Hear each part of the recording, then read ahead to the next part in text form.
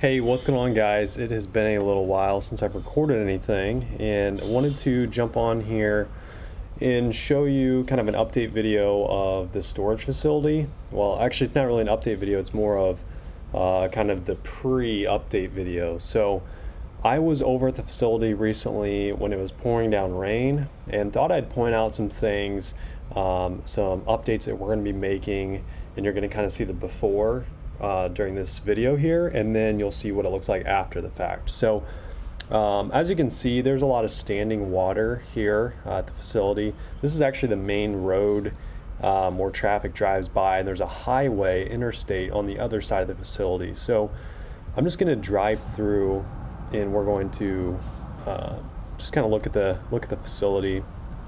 So you can see I've got a lot of standing water, especially through here. I've got pretty much a river that's running through the facility, and then you can see the interstate.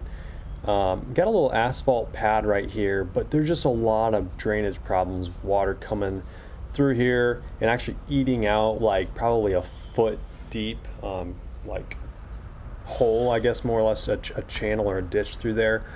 Eventually all the water makes it down. There's a ditch that the state maintains, but this facility also I'd like to mention, so it started here. This building, I actually forget, I think this was built in like the 90s, these first like 3 buildings, and then as you go further back, he started adding on to the facility. So the buildings get newer and newer the further away you get from this building. So everything up front here is a little bit older. And I'll point out a couple more problems.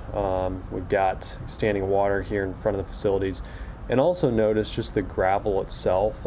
This isn't too bad, but some of the areas, especially on the other side, the gravel needs reworked. There's a lot of grass that's grown up, and really the problem with it is the old owner piled just too much gravel on top of more gravel. You know, he'd just, every time it needed gravel, he'd just add more, instead of like digging out the old stuff and putting in new. So here's what I'm talking about. You can see a lot of grass, and this is all supposed to be gravel over here, and it's not. It's all practically grass. So let me pause it right there.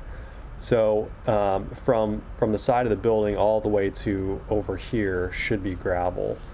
And the problem with just dumping more gravel on is eventually you get the water running the wrong direction into the building, and so we've got to correct that by digging some of the old stuff out, especially in the problem areas, and then replacing it. So that's one of the things you're going to see in a future video. That's something we'll be doing here hopefully in the next month or two, is upgrading all the gravel, digging out the bad spots. And another thing that I wanted to point out is, you're probably not going to really see it here, but there used to be old light fixtures on the old buildings, and the new buildings don't even have lights. And so that's one thing that we're going to be doing, is going through the facility and replacing the lights, putting in new wall packs, LED lights that look a lot better and really light things up from the highway. And you can see another problem area. So this has got to be dug out because we're almost to the top of the lip here, and so we want to dig that out, do kind of a V through the middle, and then re-gravel it. So that's something that's going to be coming up. Let me flip through here. Not that one.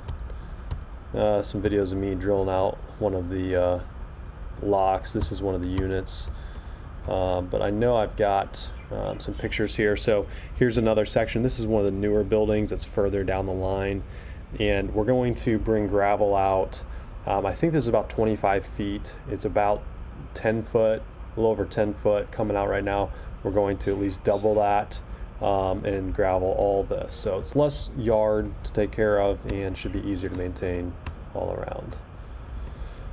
I think I'm going the wrong direction here.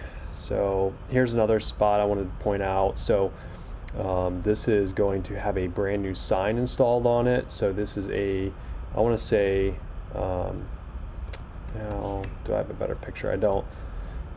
So this is, I think, 30 feet wide, this building, and so we're going to do it, I think the sign's going to be 28 feet by, I want to say 7 feet. 7 by 28 is going to be the new sign. So that's one of the other things you're going to see. Had my cousin open up one of the units, And this is shortly after we took over the facility. As you can see, it looked absolutely terrible. Dandelions everywhere. So all this is getting treated, all the gravel's going to be replaced, and it's going to look a lot better. So there's a shot of the facility from across the highway. And these are the older buildings. You can see that's that one I said that started in the 90s,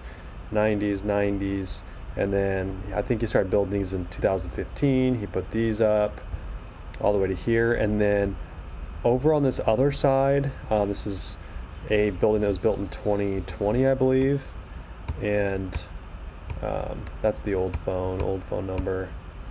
And then there's a vacant lot. I'll show you if I can find.